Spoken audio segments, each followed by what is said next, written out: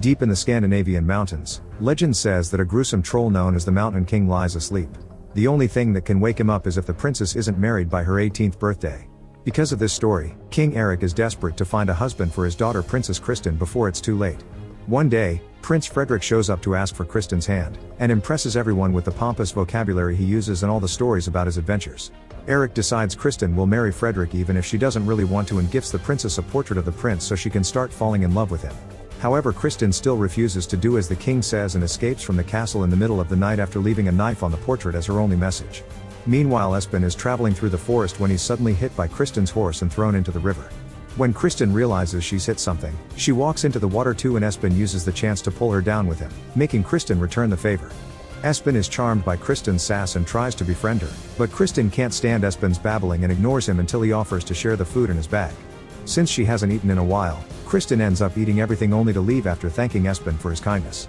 Moments later, Espen returns to his family's farm, where his brothers Per and Pal have been working since dawn doing their chores but also making up for Espen's absence, so they aren't very happy with him. Things get worse when their father informs them that all their crops are ruined thanks to a vulture that came down because Espen didn't put up the scarecrow, and since Espen gave all the things he got at the market to Kristen, they have nothing to eat. The father scolds Espen for not pulling his weight and takes Per and Pal hunting. Espen spends the day alone in the house tending the fire, and in the evening, he hears heavy thumps and growling coming from the forest. Espen assumes it's a troll and starts using the fire poker as a sword as he imagines himself as a hero. This causes a bit of fiery coal to be thrown around the house, which starts a fire. Espen hurries to try to put it off with all the water he has, but the flames spread quickly and there's nothing he can do but watch. In the forest, Kristen continues to make her way out of the kingdom when she suddenly hears the noises as well. It's the Mountain King, who finally has come for her.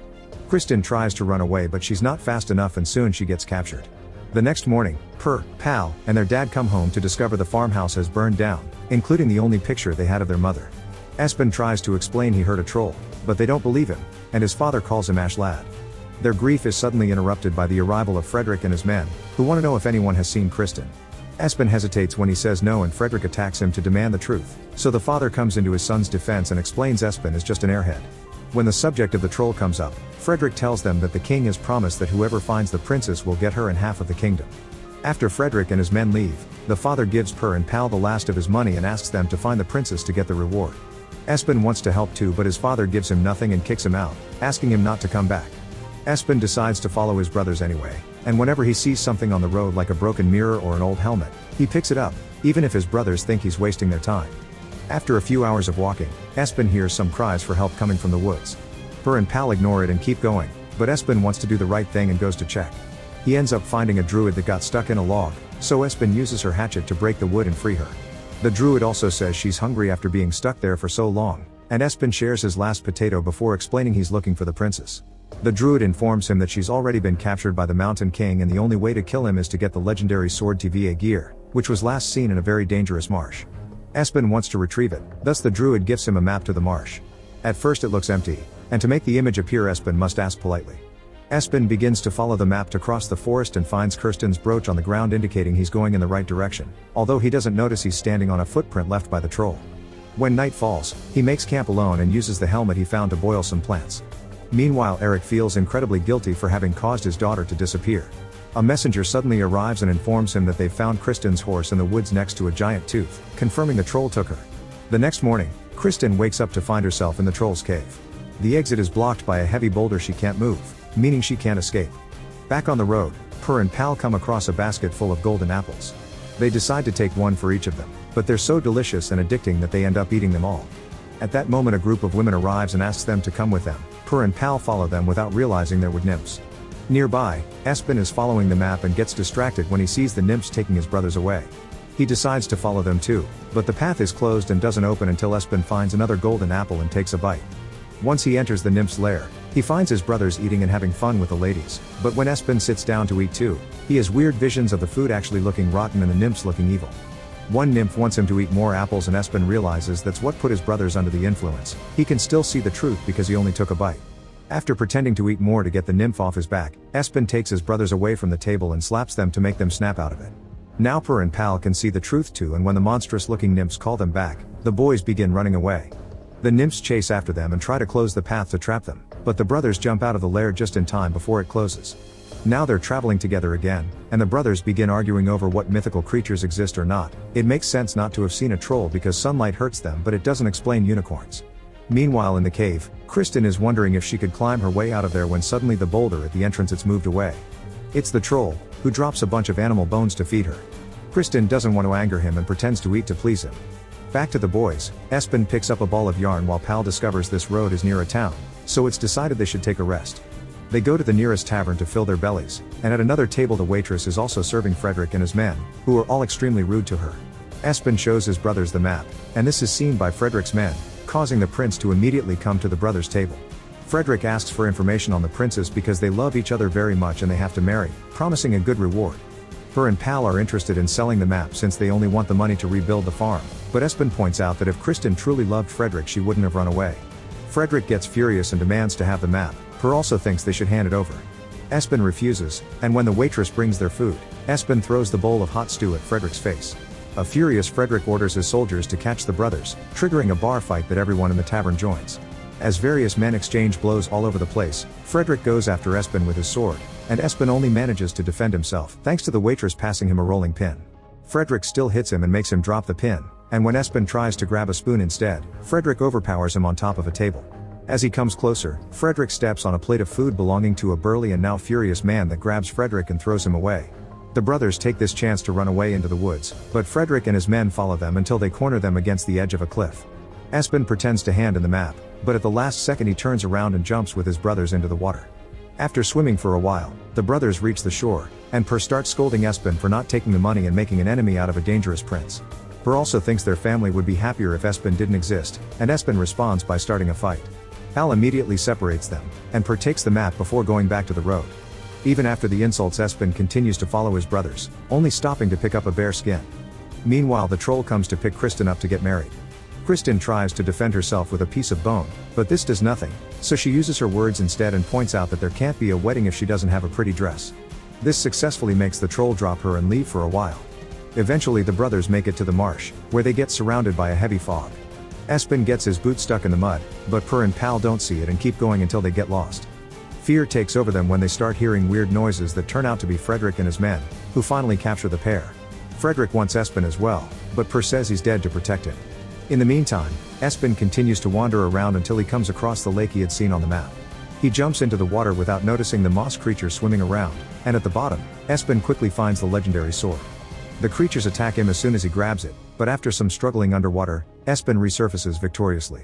A few hours later, Frederick's group has left the marsh thanks to the map they took from Per and they stop to relieve themselves in the forest. Per decides to try to escape and throws some dirt at the guard to distract him, then he runs to grab a horse, but the horse doesn't obey him and Per is captured again. Espen also manages to leave the marsh and after testing his sword on a tree to see how sharp it is, he makes a plan to save his brothers.